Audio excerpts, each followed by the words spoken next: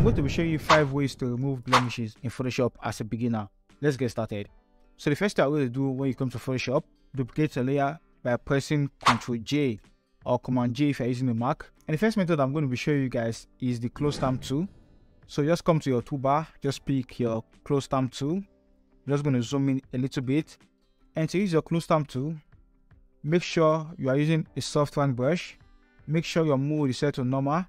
Opacity is set to 100, flow is set to 100, align is checked, and sample all layer is checked. Once you get your settings right, just press alternate on your keyboard, click on your mouse to sample from a close by area, and just paint over any blemishes. Press alternate on your keyboard, sample and paint over any blemishes. And to increase your brush size, you can use the square bracket key on your keyboard to increase and decrease your brush size.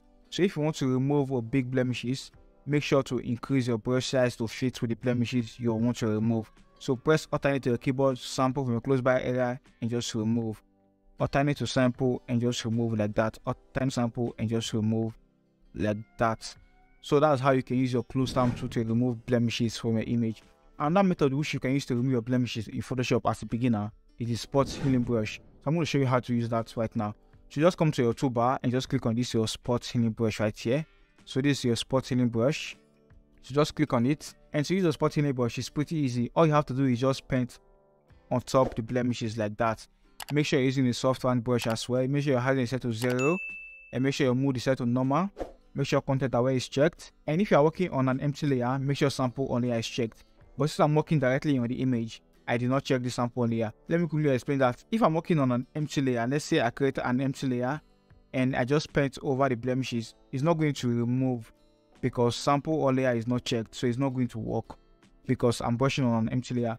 But if I click on this sample or layer and I just paint over the blemishes, any blemishes, let's use obvious blemishes like this one right here, it's going to remove because I click on sample or layer.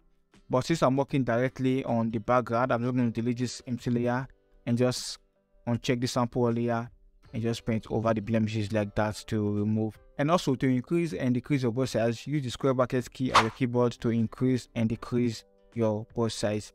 So that's how you use the spot healing brush tool. Another tool which you can use to remove blemishes or spots on your image is the healing brush tool. And this healing brush tool works like the close stamp tool. So just come to your healing brush tool right here, click on it and just zoom in a little bit. To use your healing brush tool, make sure your mode is on normal. Make sure your source is on sample. Make sure you are using a soft round brush as well. Make sure your hardness is set to 0.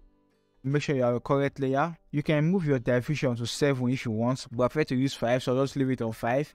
And just press alternate on your keyboard again to sample and paint over any blemishes you want to remove. Press alternate on your keyboard, sample and paint over what you want to remove. Use the square bracket key to increase and decrease your brush size according to the size of the blemishes you want to remove. So just press alternate your keyboard to sample and just paint over the blemishes. Sample and paint just like the close stamp tool. Sample and paint over any blemishes you want to remove like that. And the reason why I'm emphasizing on your brush size is because if you use a big brush to remove a small blemishes, it's going to leave some patches right there. So let me show you an example. If I just increase my brush size, I just sample from a close by area and I just paint over the small blemishes, it's going to leave some patches right there which you don't want. So you can see right here, it's leaving some patches which I don't want. So if I show you the before and after, I go to the patches. This is the before and this is the after. You can see the patches is leaving right there. It's not making it look good. So that's why you have to increase and decrease your brush size according to the blemishes you want to remove. The first method that you can use to remove your blemishes in Photoshop is the patch tool. So I'll just pick my patch tool right here. And this patch tool, make sure this first one is checked. Make sure your patch is on normal and source is checked. Diffusion, you can change your diffusion to 5 or 7. I'll just leave my own on 5. And to use your patch, what you have to do is just zoom in a little bit. Just circle around the patches like this and just move it to a close by area like that. Circle around it, move it. Circle around it, move it like that. So circle and move to a close by area. Circle and move to a close by area. So that's how you use your patch tool. Just circle around the blemishes and just move it to a close by area.